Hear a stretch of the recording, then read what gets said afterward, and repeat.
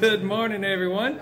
Good to be back this morning. Nina and I took off last week to celebrate our anniversary. It was our 35th, and we thought that deserved at least a special trip, so we made the trip down to the beach and found out that it was about -10 at the beach with the wind chill, I believe.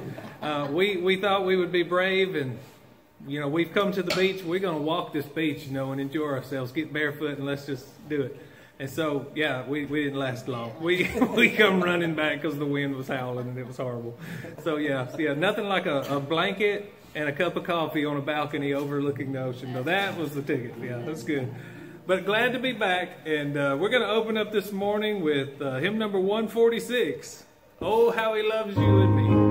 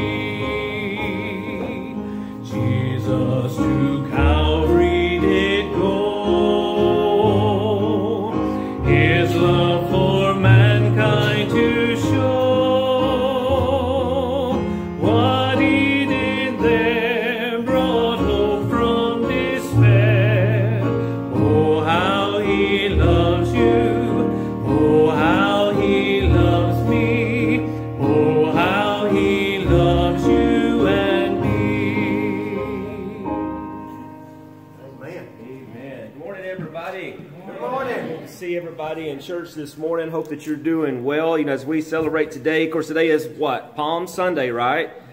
You know, as we think about Christ Jesus riding into Jerusalem, you know, with the palm branches waving and them shouting, Hosanna, you know, and everybody's excited and everybody's praising him and everybody's loving on him. And then just a few days from then, they'd be yelling, crucify him. What a week. Amen. You know, so today, you know, the last couple of weeks as we've been journeying towards Easter, we've talked about who? Judas. We've talked about Pilate. Last week, I hope you enjoyed as we went to the garden and saw our Lord there. Today, we go to the cross. All right? So I hope that, so what I ask you to do is, it's going to be emotional, just to prepare our hearts and our minds today, amen. The Lord would bless us and keep us on a very special day as we think about, as we gather our attention and we head to Good Friday. Right? You know, I tell you, I say this every single year, and I'll keep saying it as long as you have me here, but, you know, we should have an amendment, something, where Good Friday is a national holiday. You know, we should not have to work on Good Friday. I think all of us as Christians should have our entire attention for the entire day focused upon the passion of the Christ and what he did for us on Calvary. Amen. It's that important. So what we talk about today is of the utmost importance, church. It's because of what Christ did at Calvary. You and I have forgiveness. I don't know about you, but I need it. I need forgiveness and mercy in my life, and he gives it to me in full abundance because he loves me. Isn't that wonderful? I'm so excited to be in the Lord's house today. Y'all get ready, amen. I'm ready. I've seen some songs we're going to sing. I'm ready to worship. I'm ready to praise the Lord. But I will say, Kurt didn't mention this. I will. Today is his birthday.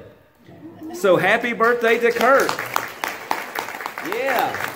We missed y'all, but I also found out today. Did you go to McDonald's today? I can, though. You can get your free coffee. Yes. He gets his senior citizen discount today. Remember, brother, you're not getting old. You're just getting older. Think about that. You're not old, but you are getting older. Happy birthday, brother. I love you. It's good to have y'all back with us. But anyway, happy birthday to Kurt. I do have a few announcements real quick, and then we're going to pray and get back to worshiping the Lord. Loaves and fish packing will be Tuesday, April the 6th at 6 o'clock. And as always, we could use food. So if you can't come and pack on Tuesday, next Sunday, go ahead and bring some food, if you will. If you have any questions, you get with Sister Joyce on that. Not Joyce, Joey. Not Joyce. Not Joyce. Joey. I can't see with my glasses on. here we go. But anyway, we always need food. And also, this was given to me. I know some of you will certainly know this family, but Charlie Ballou's wife, Joyce Ballou, am I saying that right? Passed away. And just a few days ago. And her funeral will be at some point, I don't know the time, but it will be on Tuesday in Winfield is what I've been told. So if that's something that you're planning on going to, just check the time and the date there. Just to make sure that I'm right there. But anyway, so let's remember this family in our prayers as well. Let's go to the Lord right now and ask His blessings upon us. Heavenly Father, God, Lord, what a wonderful day, God, to be in your house, God, as we gather together as your children, God, in your house, God, to praise you and to worship you, God, as we focus our attention upon Calvary today, God. And Lord, in what transpired so many years ago on that day, God, and what it means for us today, God, I hope and pray, God, today that you would focus our attention on the sacrifice, God, that you made when you gave us your Son, Jesus, God. But your word declares you did so because of your great, wonderful love that you have for your people. So today, God, we just praise you. I pray, God, that your Spirit would reign, God, that we would feel you so strong in our soul today, God. That, Lord, that we could hear you clearly. God, help us remove all distraction. And, God, and gain more knowledge about that fateful day when you gave us Christ Jesus and when He died for this world. That we may have forgiveness.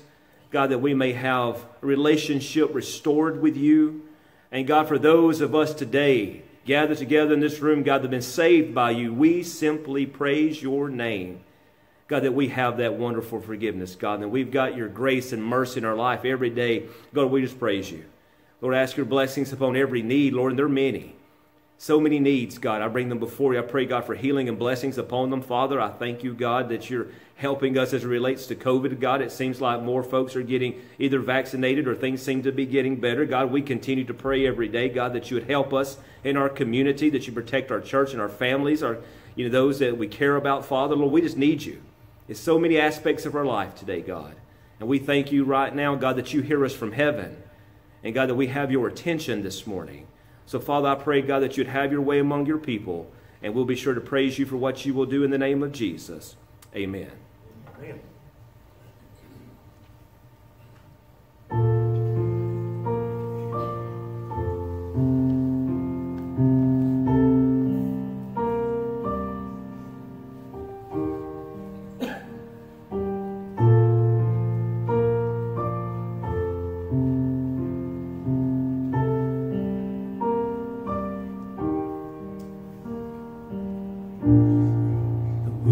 Stars they wept, the morning sun was dead, the Savior of the world was fallen, his body on the cross, his blood poured out for us, the weight of every curse upon him.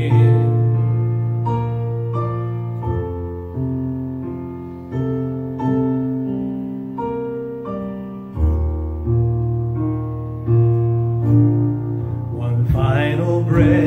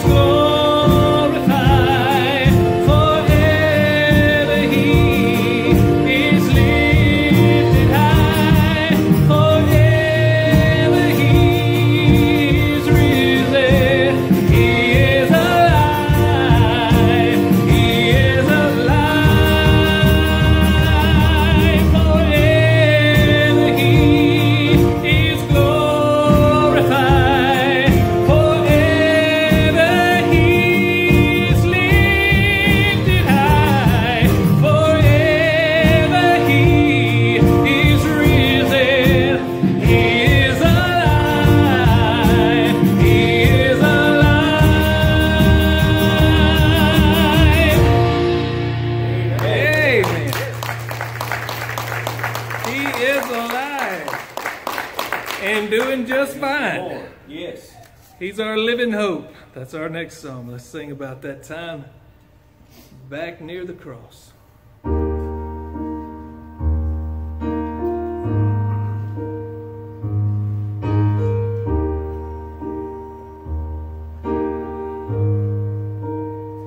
How great the chasm that lay between us, how high the mountain I could not climb. In desperation I turned to heaven and spoke your name into the night. Then through the darkness your loving kindness tore through the shadows of my soul. The work is finished, the end is written. Jesus Christ, my living hope. Who could imagine so great a mercy? What heart could fathom such boundless grace?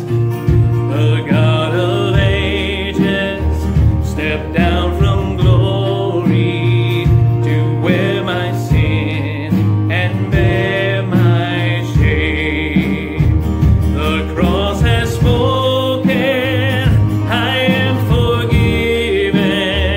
The King of Kings calls me his own. Beautiful Savior, I'm yours forever. Jesus Christ, my living hope. Hallelujah, praise the one who set me free. Hallelujah, death has lost its grip on me. You have broken every chain. There's salvation in your name, Jesus Christ, my living hope. Hallelujah, praise the one who set me free. Hallelujah, death has lost its grip on me.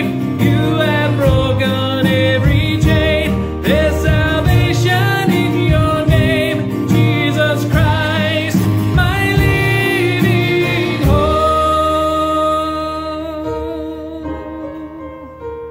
Then came the morning that sealed the promise. Your very body began to breathe out of the silence. The roaring Thank you, Jesus. has no claim on me. Then came the morning that sealed the promise.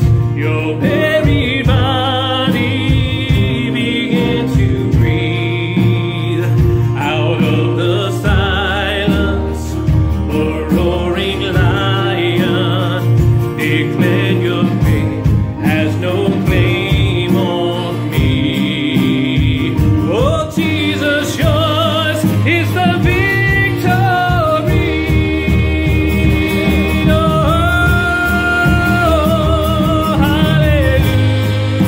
hallelujah. Praise the one who set me free. Hallelujah. Death has lost its grip on me. You have broken every chain. There's salvation in your name, Jesus Christ, my living hope. Hallelujah, praise the one who set me free. Hallelujah, death has lost its grip on me. You have broken every chain. There's salvation in your name, Jesus Christ, my living hope.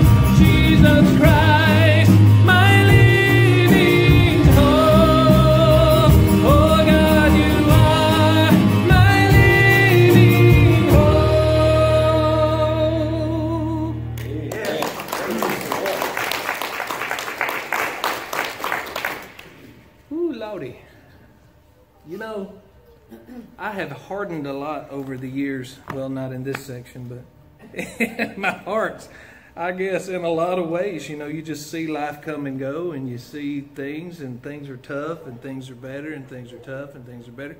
And I'm not a real emotional person, but my goodness, when it comes to what Jesus did for us, it just tears me up to think about him hanging on that cross. Thank you, Lord, for what you did. Let's sing a couple of hymns toward that end. 141, The Old Rugged Cross.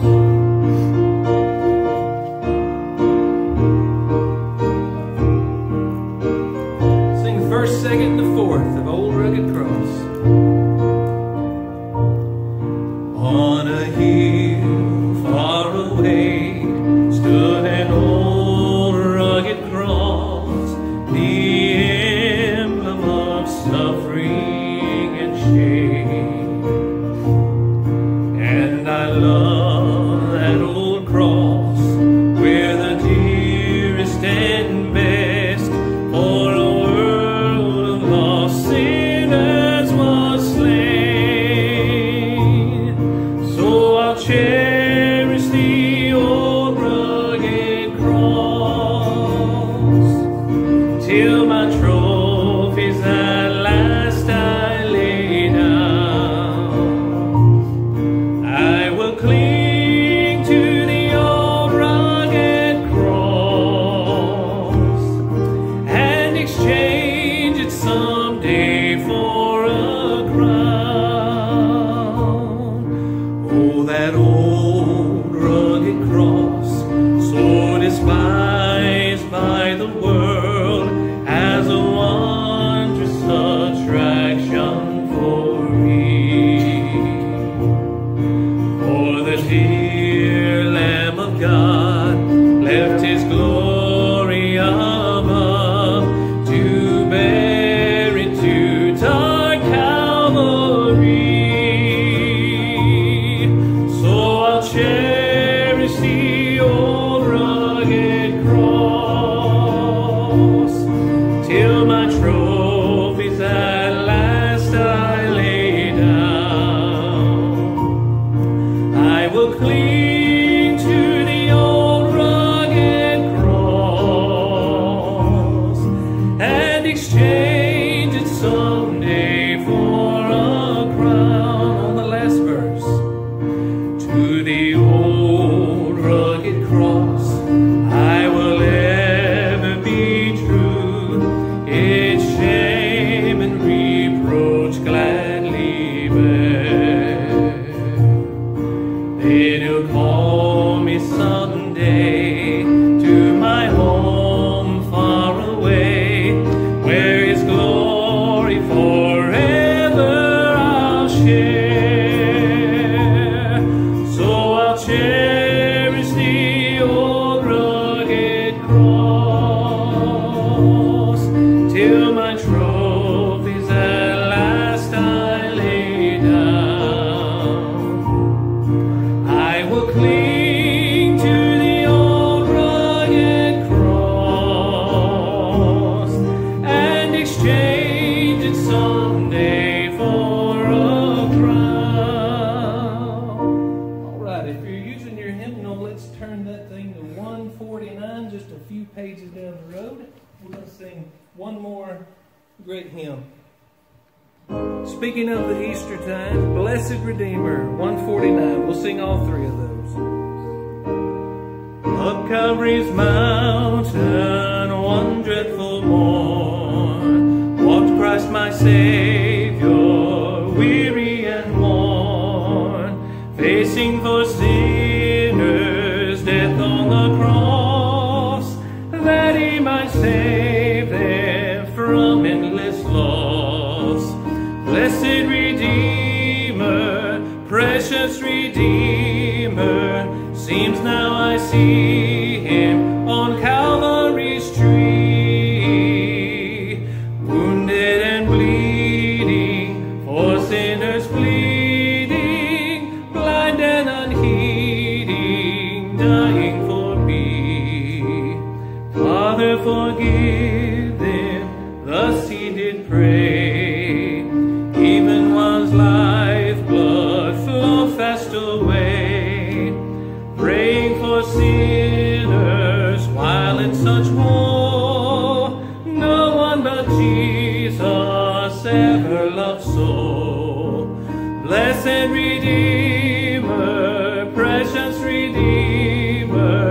Seems now I see him on Calvary's tree, wounded and bleeding, for sinners pleading, blind and unheeding, dying for me.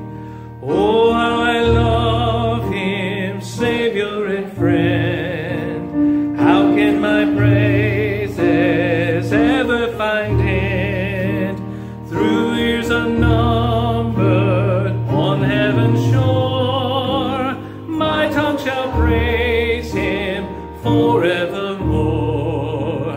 Blessed Redeemer, precious Redeemer, seems now I see him on Calvary's tree, wounded and bleeding, for sinners pleading, blind and unheeding, dying for me. I want to share one more song with you as the band members are coming down. The words of Christ on the cross. It is finished.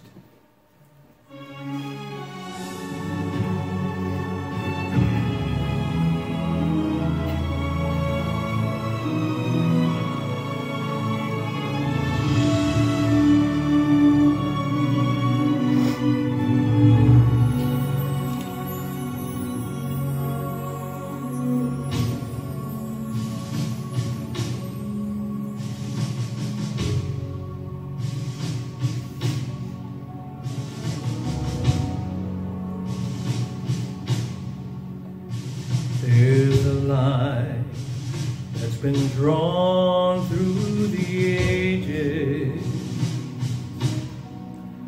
On that line stands an old rugged cross. On that cross a battle is raging for the gain of man's soul or its loss. On one side march the forces of evil, all the demons, all the devils of hell. On the other, the angels in glory, and they meet on Golgotha's hill. The earth shakes with the force of the conflict, and the sun refuses to shine. For there hangs God's Son in the balance, and then through the darkness he cries, "It is finished, the battle is over. It is finished, there'll be no more war. It is finished, the end of the conflict. It is finished, and Jesus is Lord."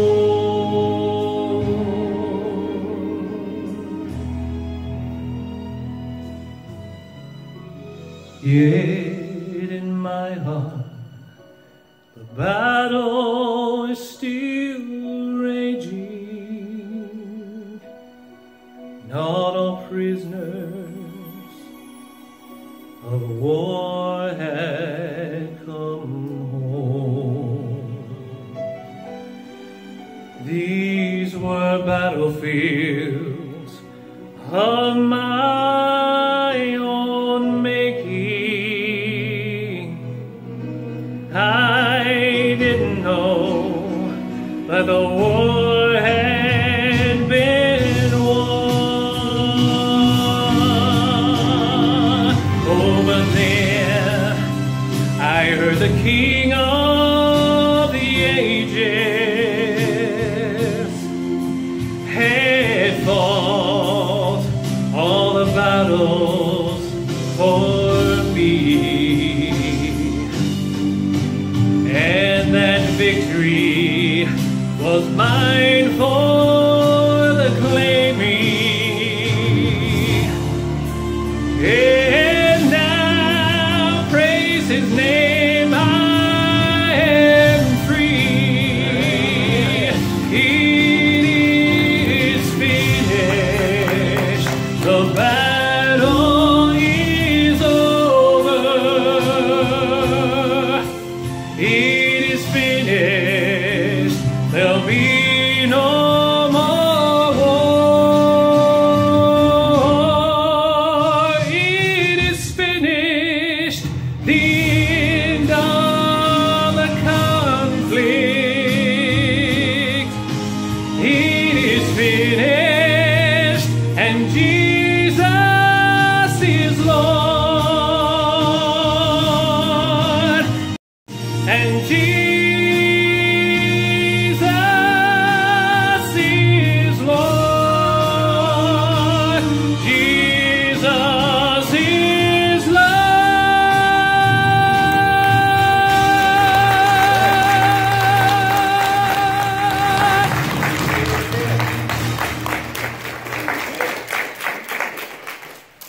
Praise the Lord. Wonderful worship this morning. Turning your Bible to the Gospel of John, chapter 19 this morning. I'm going to take you this morning to Calvary, and it may challenge some of you, because if you do your study on crucifixion, what you will find is something that's very grotesque, it's very vivid, and it's hard to imagine and it's hard to think about. So you may be challenged a little bit today, because it may get a little graphic. I'll be cautious with how I say things. But if you read historians from that time period, they will tell you in detail what transpired on many crucifixions. And it's hard to stomach. Okay? So, when we think of the cross that's behind this scene, I tell you what, when we get through with, where's Gary at? I tell you what, Dan, I want you to raise the screen up for me. Once this gets off here. Because we see it as a symbol of our faith. I have a necklace too. Occasionally I'll wear it. It's got a cross on it. Sometimes I enjoy wearing it when I'm going casual, whatever. It's a symbol of who I am. I'm a blood-bought, born-again Christian. I'm not ashamed of it. I love it. It's who I am. It's in my DNA. You'll never take that away from me. It's a symbol of my faith. It reminds me of my Lord and Savior. But on that day, there was nothing pretty about it. It's hard to stomach. So today I want to take you to the day that they tried to cancel Jesus. All right, you with me? Let's go to the day that they tried to cancel Jesus. I'm going to read a good bit of verses because I don't want to shortchange the entire story. So I'm going to read John's entire account of the crucifixion. And I'm purposely going to leave off when they get to the tomb. We'll cover that next Sunday, Lord willing. Amen? So I'm going to leave you with a cliffhanger. We all know what happened. We'll stop there. But I'm going to read you the entire account in John's Gospel, chapter 19. I'm going to read verses 17 through 42 this morning. If I go a little over today, don't worry about it. All right? Let's just relax and see what the Lord has for us today. Prepare our hearts and our minds. Verse 17 says, "And he, bearing his cross, went forth into a place called the place of a skull, which is called in the Hebrew Golgotha, where they crucified him. The two other with him on either side one, and Jesus in the midst. And Pilate wrote a title and put it on the cross, and the writing was, Jesus of Nazareth, the King of the Jews. This title then read many of the Jews, for the place where Jesus was crucified was nigh to the city, and it was written in Hebrew and Greek and Latin. Then said the chief priests of the Jews to Pilate, write not the King of the Jews, but that he said, I am King of the Jews. What disdain they had for the Lord. Pilate answered, what I have written, I have written. Then the soldiers, when they had crucified Jesus, took his garments and made 4 parts, to every soldier a part, and also his coat. Now the coat was without seam, woven from the top throughout. They said therefore among themselves, let us not rent it, but cast lots for it, whose it shall be, that the scripture might be fulfilled, which saith, they parted my raiment among them, and for my vesture did they cast lots. These things therefore the soldiers did. Now there stood by the cross of Jesus his mother, and his mother's sister, Mary the wife of Cleophas, and Mary Magdalene. When Jesus therefore saw his mother and the disciples standing by, whom he loved, which was John the beloved, he saith unto his mother, woman, behold thy son. Then saith he to the disciple, behold thy mother. And from that hour that disciple took her into his own home. After this, Jesus, knowing that all things were now accomplished, that the scripture might be fulfilled, saith, I thirst. Now there was set a vessel full of vinegar, and they filled a sponge with vinegar and put it upon hyssop and put it to his mouth. When Jesus therefore had received the vinegar, he said, it is finished. And he bowed his head and gave up the ghost. The Jews therefore, because it was the preparation that the body should not remain upon the cross on the Sabbath day, for that Sabbath day was a high day, besought Pilate that their legs might be broken, and they might be taken away. Then came the soldiers and brake the legs of the first and of the other which was crucified with him. But when they came to Jesus and saw that he was dead already, they brake not his legs. But one of the soldiers with a spear pierced his side, and forthwith came there out blood and water. And he that saw it bare record, and his record is true, and he knowing that he saith truth, that ye might believe. For these things were done, that the scripture should be fulfilled, a bone of him shall not be broken. And again another scripture saith, they shall look on him whom they pierced. And after this, Joseph of Arimathea, being a disciple of Jesus, but secretly for fear of the Jews, besought Pilate that he might take away the body of Jesus. And Pilate gave him leave. He came therefore and took the body of Jesus. And there came also Nicodemus, which at the first came to Jesus by night, and brought a mixture of myrrh and aloes, about 100 pound weight. They took the body of Jesus and wound it in linen cloths with the spices, in the manner of the Jews is to bury, as the manner of the Jews is to bury. Now in the place where he was crucified there was a garden. In the garden a new sepulchre, wherein was never a man yet laid. There laid they Jesus, therefore, because of the Jews' preparation day, for the sepulchre was nigh at hand. There is a phenomenon that's quickly sweeping through our country that's called the council culture. Y'all been hearing this phrase? It's disgusting. It's ridiculous. But it's happening among us. It's a mindset that demands that if anyone says or does something that someone else finds offensive, that person, not their ideology, not their thoughts or their concepts, but that person must be silenced and destroyed. That's what's happening today. And as a result, people have lost their jobs, their careers, their reputations. And some have even had their lives threatened. There's a mob mentality, it seems like, out there that attacks people, even for something that was done or said 20 or 30 years ago. We certainly see it happening to politicians almost daily. Candidates for the Supreme Court, actors, comedians, media types, business people. Now think about this now. Even cartoon characters and children's books. What on earth is wrong with Dr. Seuss? Green eggs and ham. Let's just cancel it. Is this the best thing we got to think about today? Don't we have more important things than to go through a children's book and see if there's something that offends me? Grow up. Amen. If you get offended by Dr. Seuss and the Muppets, Kermit the Frog and Miss Piggy, offends you? Where's Terry at? Terry, you know what my favorite Muppet is, brother? You know who my favorite Muppet is? Animal. He's the drummer. I love Animal. He's my favorite. How can the Muppets offend you? If you are offended by the Muppets, you are weak. You've got no grit, no spine. What is wrong with you? But that's what we're facing today. That's how weak people are. That you get offended by something that's so ignorant as a cartoon. And you will spend your life and your moment in your waking hours trying to cancel the Muppets. I love the Muppets.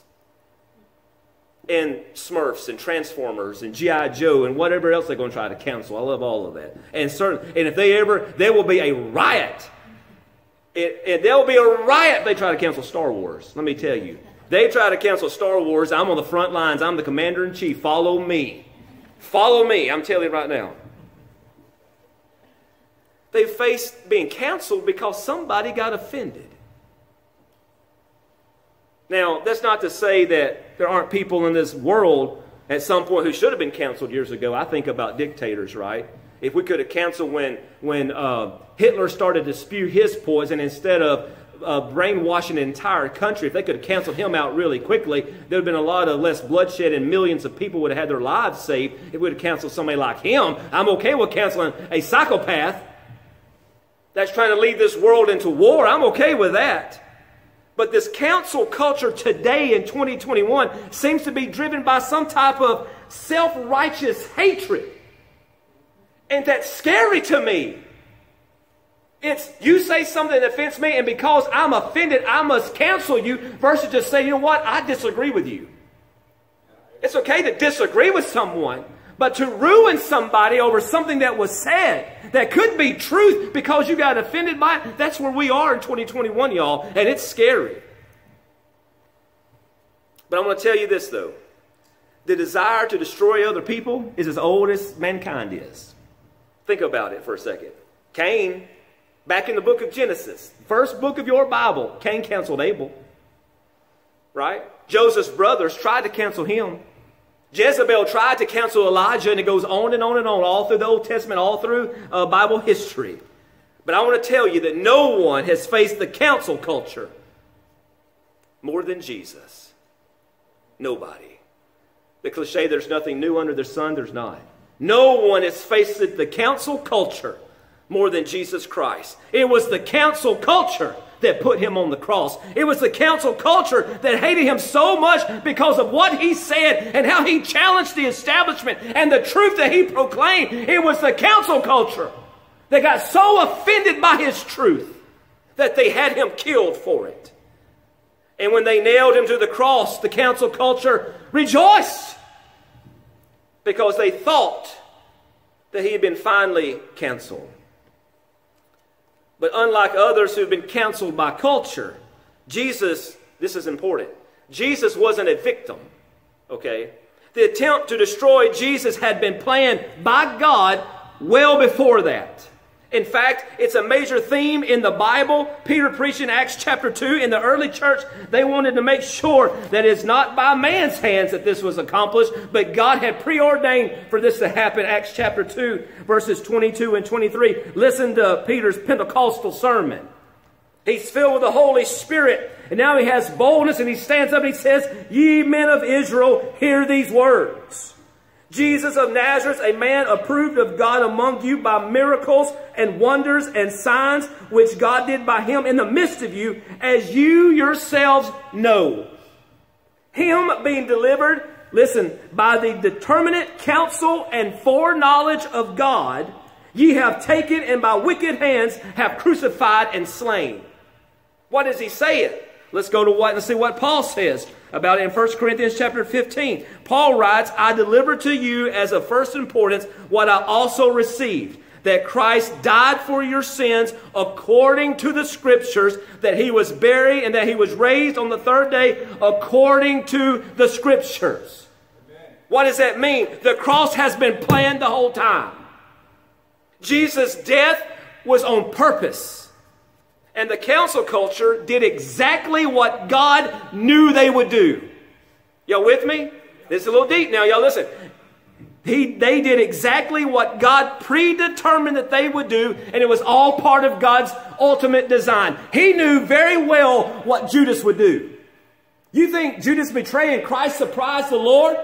Surprised God Almighty? No, he knew just what he would do. He knew what Pilate would do. He knew what Herod would do. He knew what the Sanhedrin would do. He knew what Caiaphas would do. He knew what the Roman soldiers would do. He knew it all, and he used it according to his grand, complete design to effect redemption for all of mankind. He took the wickedness of this world and he used it to effect change for every man, woman, and child who would ever trust and believe in what he did. That's the God that we serve. Amen. He knew it because of his ultimate foreknowledge. That's amazing. So with that in mind, okay, knowing that this was according to God's foreknowledge, that he knew exactly what was going to transpire, he knew exactly what they were going to do, and he used it. I want to, with all that in mind, I want to look at the 4 events that John records, okay? We know that there's 7 instances where Jesus spoke on the cross. I'm not going to cover all 7 of those. I'm going to talk about the 4 events that John records. And let's challenge ourselves this morning and let's look deep into it and see what God wants us to know. Listen, you know, they're in here. John records them for a purpose, for a reason, right? They're here because God wants them to be here. So let's look in these words. God wants us to see something. So when we first get into it, when you're looking at the scripture, and of course we've got, you know, Jesus hung on the cross for 6 hours on that Friday, so there's a lot that certainly was transpiring, so we get a few verses. But don't you find it interesting that the scripture that God wants us to know a lot of detail about what the soldiers were doing with his clothes? You ever wonder why is that so important? If you say, well, it's because he's teaching us against gambling, do you really think that's what was on God's mind at that moment in time? It's going to give us a lesson on gambling while Jesus is suffering and dying on the cross? No. That's not what his focus is. What is it? I'm glad you asked. You ready to be challenged? Because it's going to hurt some of you. It's going to hurt me. Okay? We're told that the soldiers gambled for Jesus' coat or his tunic, okay, at the foot of the cross. Let me read the verses again. I'm going to read it from another translation so it's a little easier to understand. It says, when the soldiers had crucified Jesus, they took his garments and divided them into 4 parts. Let me slow down. Let me slow down. Let me go back. I want you to put yourself there. Really think about what I'm saying here. When the soldiers had crucified Jesus, they took his garments and divided them into 4 parts, 1 part for each soldier, also his tunic. His tunic was seamless, woven in one piece from top to bottom, so it was valuable. Only thing that Jesus had of value to his name. So they said to one another, let us not tear it, but cast lots for it to see whose it shall be. This was to fulfill the scripture, which says, they divided my garments among them, and for my clothing they had cast lots. So the soldiers did these things. Do you notice that it says this was to fulfill Scripture? Okay. But why? Why would God have somebody in the Old Testament prophesy that they would cast lots for the garments of the Messiah? Why is that important? Way back then, hundreds of years before, but it's happening now at Calvary to fulfill Scripture. Why did God even bother to make this a prophecy? Why is this even important? Have you stopped and thought about it before? When you read through the story of the cross, you think, why is this important to record? Just to get us all riled up because they're casting lots for his clothes? No. We're not told exactly, but you got to use the sanctified imagination. I've got a pretty good idea why that it's in there. And here it is. Despite what you have ever seen in your life of the various paintings and the movies of Jesus being crucified, there is a 99% chance that Jesus was crucified naked. The Romans would strip you bare. That's a historical fact. That's a historical fact. I have studied it all week. And occasionally you'll find a scholar may say, no, I think he had a loincloth on. And only reason I think that person says that because he really wants it there to be one. And so do I. Why did they do this? When they crucified people, they stripped them bare, and their intention was to cause as much possible suffering and shame as you possibly could imagine upon that victim. This included embarrassing their victims by exposing them and robbing them of any form of modesty or decency. We just sang about it. I don't know if you caught it. On a hill far away stood an old rugged cross, an emblem of suffering and what? Shame. Shame. I just can't get beyond it. I just can't imagine. What a scene. You say, I just don't believe you, Sean. Okay. Believe what you want. But I know when Jesus was arrested, he didn't have nothing but the clothes on his back. The Bible says the soldiers took his garments and began to divide them among themselves. It's the most important thing he ever had was his coat.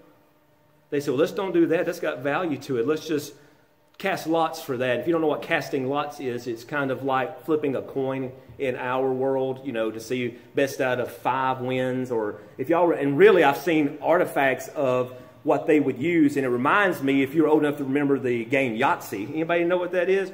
You had a little cup, and you had a little dice in there, and you'd roll it around, and you throw it out there, and whatever happens, happens. But they would have different stones of different colors and different sizes and shapes, and that's what they would do. His tunic was valuable. To cut it up would be senseless, so they gambled for it. Winner take all. But the question still comes to me. Why? Why would God prophesy about soldiers casting lots for his garments? Why is this important? To give us a lesson on gambling? You can make that lesson all you want to. That's fine. We can cut that out and we can have that for another sermon for another day. But I believe he wanted us to remember of the shame that Jesus Christ was facing. I cannot imagine the embarrassment. I cannot imagine the indecency of it all, sitting up there on the cross bleeding to death in front of his own mother. I cannot imagine it. It hurts my soul. It pains me to my core to think the reason he did that was because of me. I don't know why he loves me so much. I told you I don't know if I'm going to make it through today. Y'all may have to help me out. Kurt, would you give me some napkins, please? I don't have a handkerchief. Thank you.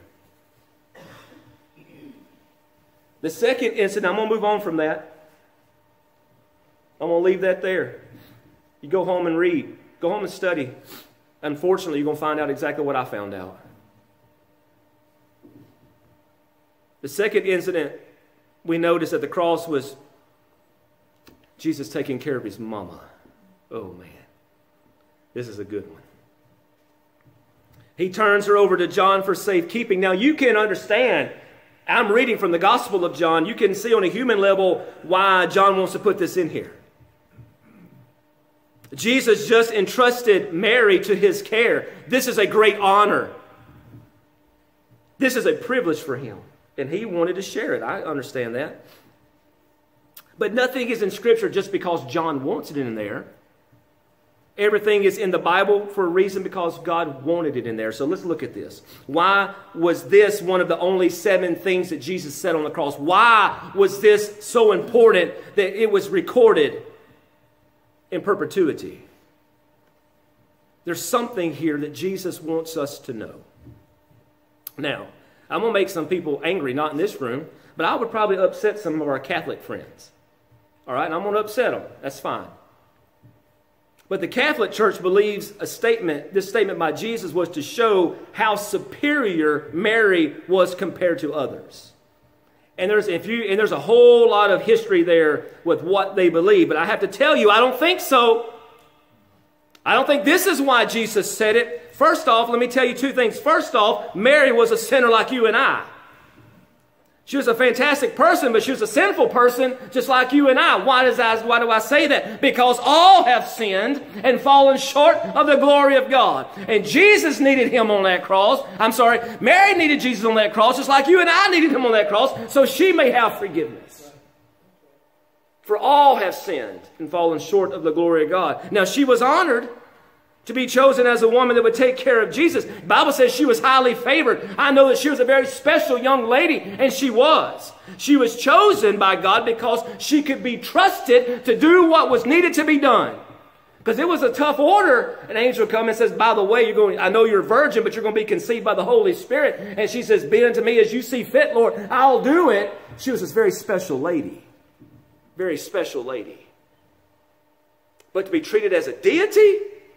No, that's not what Jesus wanted. And here's how I think that to be true. You ready for it? A little something different. You ready for it? All right. Have you noticed that there's 2 times that Jesus addresses Mary in the entire Gospels? Twice. On the cross and at the feast, the marriage feast, when the wine was running out. Both times he called her woman. He didn't say mother. You ever notice that? You ever wonder? Why is it recorded he called her woman? Does everybody call their mother woman? My mother slapped me silly. If I go up to Linda the next time I see her and say, woman, fix me a sandwich. I mean, you're going to see my mother smack the fire out of me. Call my mother woman. I don't recommend you try that to anybody, right? And when he's addressing her at the marriage, he says, woman, what does thou have to do with me? My hour is not yet come, right? That's how he addresses. I'm not making this up, by the way. I think they recorded these words to his mother, Mary, recorded here at the crucifixion to remind us of 2 things. One, that Mary was the woman who gave birth to him, and it was Jesus' responsibility as the eldest son to make sure his mama was taken care of. And that's a fact too. And he did. Up on the cross, suffering. Suffering. Suffering. He shows that he loved his mama. He takes care of her. Make sure that I'm leaving. John, you take care of her. The Bible says that very day John took her in. What a place of honor for John. But secondly, I think Jesus also wanted to let us know that he was very careful to avoid maybe using the word, this is my sanctified imagination, possibly here, but I think he wanted to be careful that his mother would, now that he's leaving, that she would not be treated as some kind of deity to be prayed to, and who might be seen as, and I'm quoting from the Catholicism book, that she's surpassing all other creatures, both in heaven and in earth. I don't think that was Jesus' intention. I'm going to tell you right now, she's a wonderful woman. I can't wait to meet her when I get to heaven. But let me tell you something. She is not my intercessor. Jesus Christ is sitting at the right hand of God the Father, making intercession for you and I today. And it's him who I pray to. I believe everything else is false. I'm sorry. I believe it's a mistake. I don't think there's any intention Jesus ever had for his mother to be some type of deity that we pray to, and that she is the one who answers my prayers. Jesus Christ turns to the Father, makes intercession for me, and my heavenly Father answers my prayers. The next phrase. Oh man. Y'all going to have to just hold tight. Y'all stomach growling? I've got through 2 of the 4 points. Y'all look like to hang on. Y'all okay? I would apologize, but I wouldn't mean it. The next phrase Jesus cried on the cross was, I thirst. Why is this important? Was Jesus thirsty? Of course he was. Let me give you something that's very graphic here. Jesus has been at the whipping post. It's hot from the sweat and the blood that's ran down from the crown of thorns on his head. There's a very good chance that his tongue is swollen and that his mouth is caked. His lips are parched with dried blood and sweat. And he can probably barely speak, if you want to know the truth of it all. And all of us know if we just get a little hot cutting the grass, we can't wait to get some water, right? It was prophesied that this would happen. It was prophesied because God wanted us to know that his sufferings were real. But have you noticed something in the other Gospels? This is interesting. That in Matthew and Mark's account of the crucifixion, they tell us that there was a different time that he was offered this vinegar, yes, but there was a different time that he was offered something else to drink. And it was before the crucifixion. Did you know that? Matthew, he says that he was offered wine mixed with gall. Mark's account says it was wine mixed with myrrh. Have you studied that? What is that and why? Why was he offered that before he was crucified? And some of you are looking at me like, that didn't really happen. Hold on one second. I'm going to go there right now and show you. Just because I want to. Because I know I'm going to run over it. I don't care. Listen, Mark chapter 15. Verse 23. I'm going to go to verse 22. This is Mark's account. And they bring him unto the place Golgotha, which is being interpreted the place of the skull. And they gave him to drink wine mingled with myrrh, but he received it not. And when they had crucified him, they parted his garments. It was before he was offered the vinegar. What is wine mixed with myrrh? Or wine mixed with gall? And why did he refuse to drink it? Well, upon studying this, wine mixed with gall and wine mixed with myrrh was to intoxicate. It was basically their version of a narcotic. And it was to allow that person to feel less of the pain of what they're about to suffer. So they gave that person an option to take this, and really it was kind of a poison. They're going to die anyway, so the soldiers don't care. If you want to take this, it will lessen some of that grief that you're going to experience if you'll take this. Jesus refused it. He refused it. You can say, that's a lesson then against not drinking alcohol. That's not his intention here whatsoever. His intention was to feel all the pain and all the suffering. Because he told us before, that was my purpose. That's the reason in which I was born, was to suffer and die. And he was not going to take that away. That he was there to experience pain and thirst on our behalf. The wine and the myrrh would have removed the pain and the suffering. And Jesus refused to drink that liquid. So later on, he's been almost 6 hours. He's been hanging on the cross. Jesus knows that it's almost over. He's about to die. He says, I thirst, to fulfill the scripture. They give him vinegar. Put it on a hyssop, put it on a sponge, put it on a hyssop. They put it up to him. He takes some. Why? He's about to die. Why now? Why take something now? Remember what I said? He can barely speak. His lips are parched. They're caked in matted blood. He gets his lips clean. Wets his tongue. Why? Because he's got something really important to say. Kurt sang about it. Because the last thing that John records, Jesus says, it is finished. And he, in my mind's eye, Jesus wanted everybody to know it clearly. That he didn't want there to be any confusion about what he said.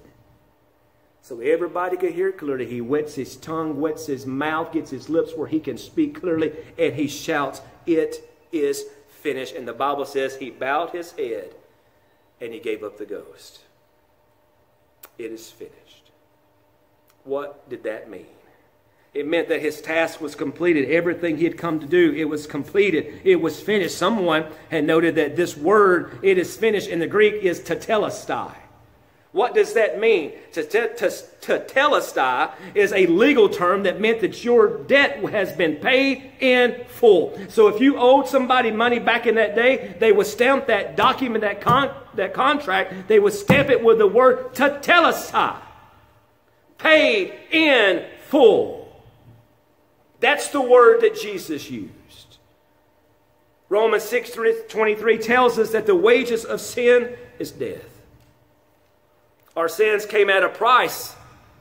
The price was our death, or someone that, what Jesus did, church, to take our place, to pay the price, to die for our sins And when Jesus did that for us, it truly was finished. The price of our sins has been paid in full. And all we've got to do to accept this free gift today is to believe that He is the Christ. He is the Son of God who came to die for our sins. We need to acknowledge and repent and turn away from our sins. And if we will confess Him as Lord and Master of our life, we shall be saved and receive this forgiveness that has been bought and paid for. And on that day, glory to God, your sins will be completely abolished. Isn't that incredible?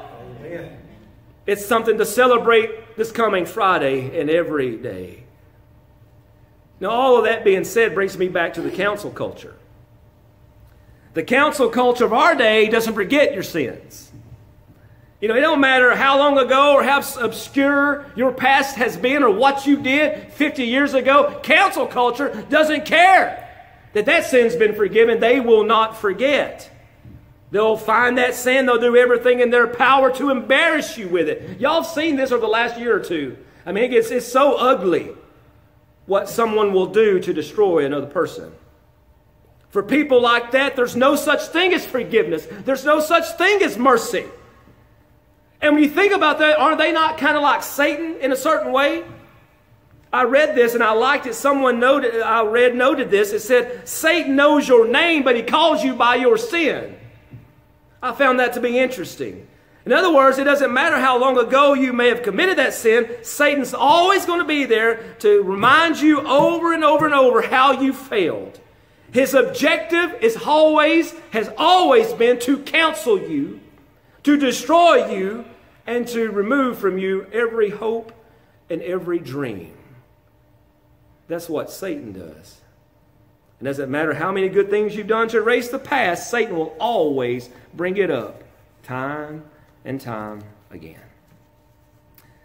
But I've got good news and I'm heading to a close. But once you're forgiving, things begin to change.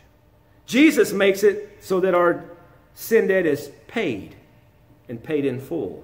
So while it's true, Satan knows your name but calls you by your sin. Once you're forgiven, God knows your sin but calls you by your name. There's an eternity worth of difference there. God knows your sin, but He calls you by your name. In other words, once you're forgiven, God doesn't know you by your sins. He knows you by your name. And when God forgives, He's the only one that can forget those sins. I was trying to find an analogy, a little story to close based on that. And I'm reading this one because the first sentence caught me off guard. And I read it and I liked it. And the first sentence says, she was crazy. I went, I got to read this. It says she was crazy. And everybody knew it. Because she had the habit of talking to herself in public, and it was known that she believed that she could even talk to Jesus, and Jesus would speak back to her. She's crazy. So a new preacher came to town. And hearing of this crazy woman, thought he's going to fix it. Going to give her some reality. So one day, as he saw her walking down the street, he spoke to her and got around to ask her and says, I hear you talk to Jesus. She said, yeah. Jesus and I talked for hours and hours. He said, will you do me a favor? Could you ask him something for me? Well, of course, she said. Would you ask Jesus what the last sin was that I confessed to him? She said, absolutely. I'll ask him tonight. The next day, the preacher saw this crazy woman down the street, and he approached her and said, well, did you talk to Jesus last night? She says, oh, I surely did.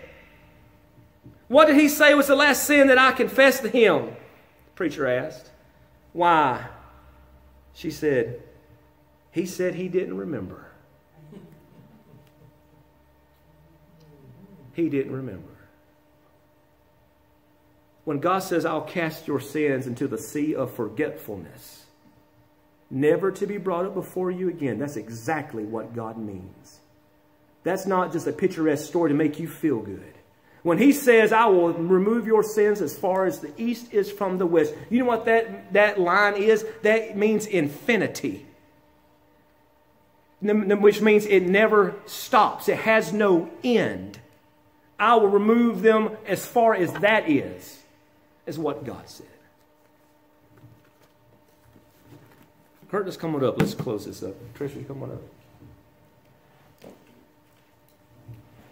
I want to tell you, and those who may be listening to this message, that if you've never confessed Christ, and that's not complicated. I know that sounds complicated and it sounds very formal, but it's not. What I mean by that is if you believe in Christ, it's rare that I find anybody who doesn't, actually. That's a very rare thing. We like to talk about atheists and other people. I can't name you one atheist. I know a lot of people believe in Jesus but don't follow him. Maybe they don't know how. Maybe if someone just told them, what is it? What is it, the ABCs? Admit, believe, confess. Children know it, don't they, ladies? Children know it. Be good for adults too. Admit who we are. We're sinners who need saved. Believe in Jesus Christ. Believe in God's Son. Believe in what he did and confess him. Which just simply means, Lord, I know who you are. I know what you did. Today, I'm going to make you Lord of my life. I'm going to follow you to the day that I die. And Lord, I know I ain't going to get it all right, but I know you're going to be with me. I know you're going to help me along the way. Today, you're my Savior, and heaven's my home from this day forward. In Jesus' name. I have prayed that prayer, and it changed my life. Amen. And now I have forgiveness, and I need it. What about you? I think about what Jesus did, and I think about how much I need what he did. And it blows me away. And I pray that that feeling in my life never goes away. I want to die being astounded by what Jesus did for me. I want to go to my grave being bewildered why he loves me so much. Because when my heart stops beating, right away, I'm going to figure it out. Right then and there, I will figure it out. Because I shall see him face to face. Whew, man, what a day. That's the Savior that we serve. This man, Jesus, he's not just something, he's everything. And as we approach Good Friday, my friends, my family, brothers and sisters in Christ, please stop for a moment and think about what really happened that fateful day. And stop right there in your soul and give God thanks for his sacrifice that he made. And the only reason he did is because he loves you so much that he would sacrifice his son instead of you being in hell for all of eternity without him. He would give his very best. Amen? Be so thankful. Let's sing a song. Stand to your feet. The altar's open if you need it.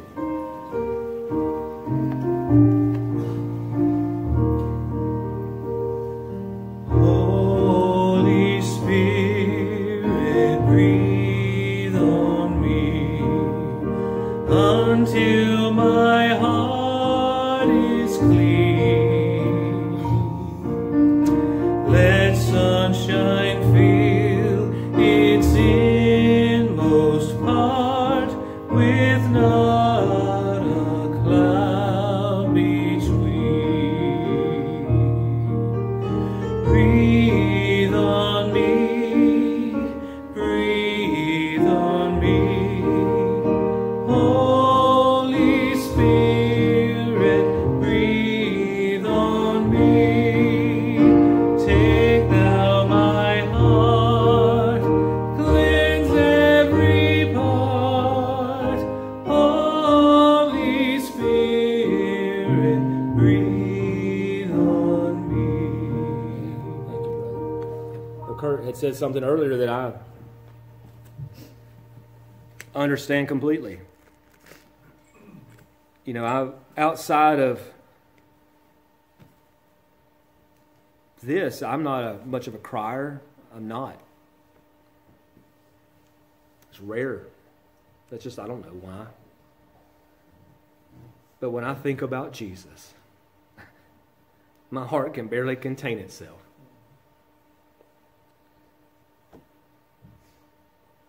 I can't wait to meet him. One day I will. I'm going to fall on my face. And I'm going to worship him. Can't wait. It's a reality out there. I nearly can see it. I would spend time asking him why, but it won't matter.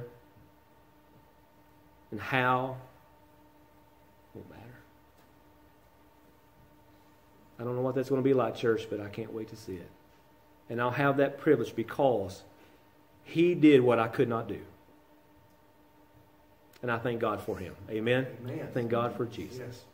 Hope you have. I know we're 15 minutes over. I don't want to go over that long. Thank you for being patient with me. Hope that you receive something from the Lord today, more importantly than anything. As we go forth this Holy Week, today's Palm Sunday. Friday's Good Friday. Sunday's Easter morning. And we're going to have a time. Amen? Amen.